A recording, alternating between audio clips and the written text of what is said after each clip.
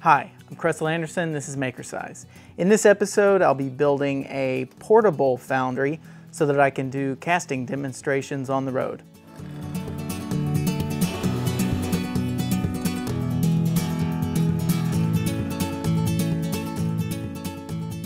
I modeled up this foundry in Fusion 360 before I started building it. I also made a real type propane burner.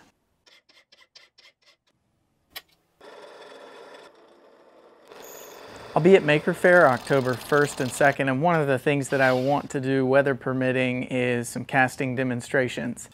Need a propane tank. I got a regulator that'll go up to 40 psi. An assortment of fittings and plumbing parts. I'll have a detailed article on Makercise.com that will have a bill of material in case you want to build the same foundry. It'll also have a Fusion 360 model. If you want to help support the content I generate, you can use the Amazon affiliate links in the post as well. I'll be using Serachem, KO Wool style insulation, as well as some fire bricks and a stainless steel stock pot.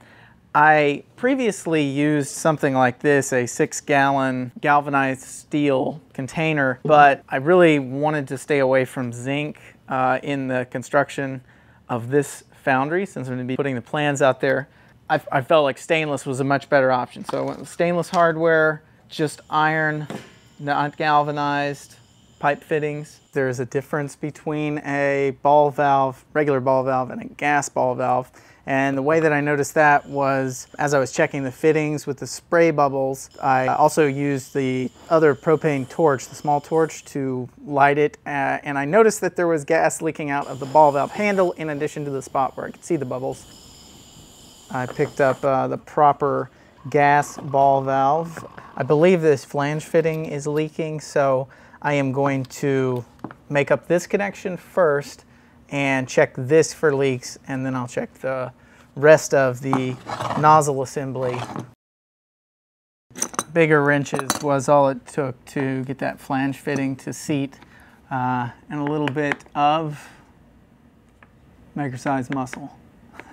I'm also going to put some Loctite on this screw and a washer to see if I can make this a little easier to use.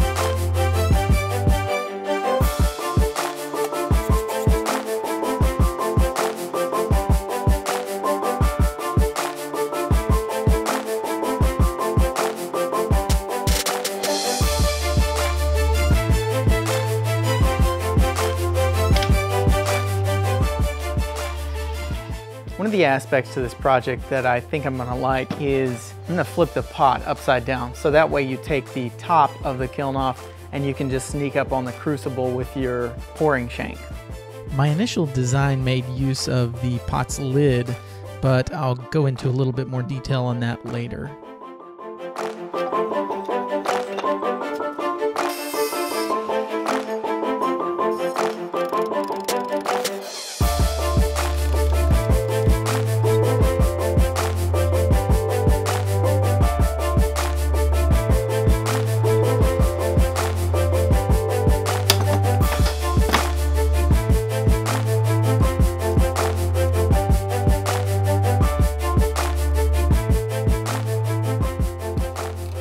Okay, so things have not been going as smoothly as what I had hoped. I do like the design of the lid. That thing's working really well. The base, however, it's pretty bad. It's cracked ridiculously. New plan is to take another pot and flip that upside down, use some more of the ceramic fiber insulation on the bottom along with the fire bricks, which seem to be holding up okay. There's a little bit of cracking on this one where I split it. We'll see how they hold up. My old crucible is showing signs of cracking. You can even see the aluminum starting to melt through. I think that might be where this big puddle came from in the bottom. Not really sure. Along the lines of changing out the base for a stainless steel pot, I went and I purchased one. However, this pot is not the right pot. 16 quart. Anyway, that's where I'm at. I release project videos early to Makercise email subscribers. If you want early access, go to makercise.com/signup.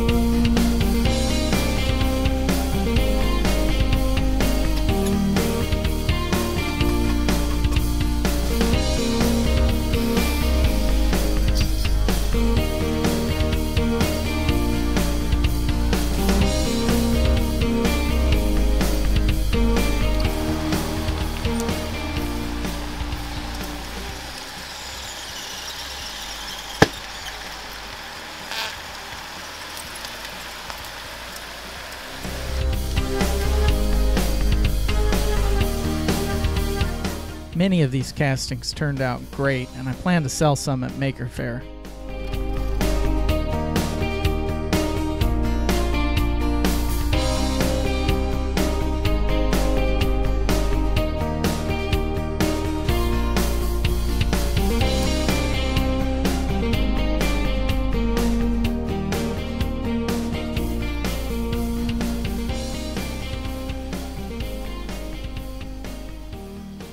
Follow me on social media for real-time project updates. I hope this video inspires you to exercise your inner maker. If you like the video, click the like button. More detailed information is available on Makercise.com.